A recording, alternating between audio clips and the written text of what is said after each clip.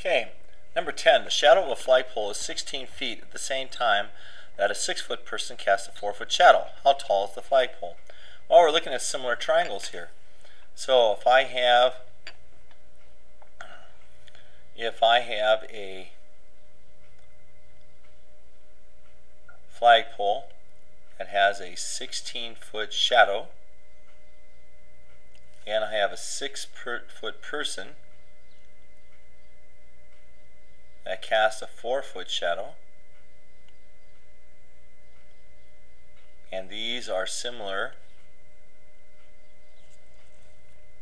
we can go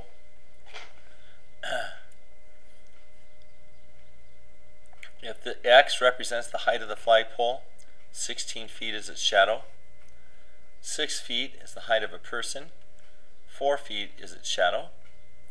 So if the shadow is the same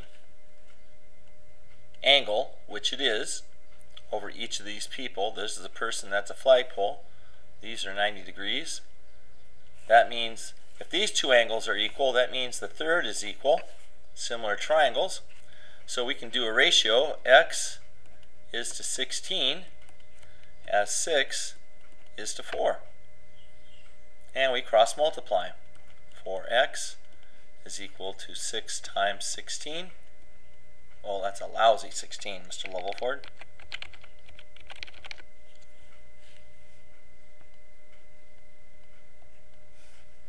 So we have 4x is equal to 96. Divide both sides by 4. And we wind up with x being equal to 24 feet.